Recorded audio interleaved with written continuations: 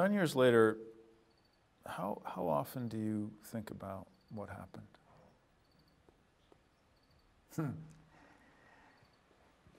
I probably still think about what happened just about every day.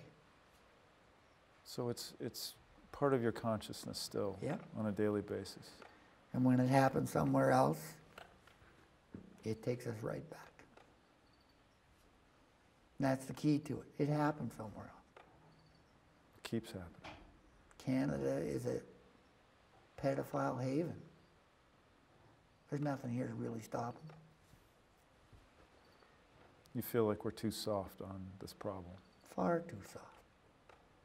So you're a dad, and here's your 10-year-old boy, and one of the most profound instincts as a parent is to protect your kids, and here you are in a position where you're completely unable to do that anymore.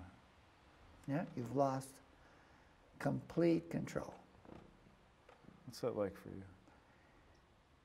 You take your parenting skills and you go, how did this happen? Blame yourself? Oh yeah, yeah. I realized that I had so many opportunities to stop them. Why didn't I stop them? Have you forgiven yourself, though? No. You can't really forgive yourself as a parent because you were there. You had them in your hands.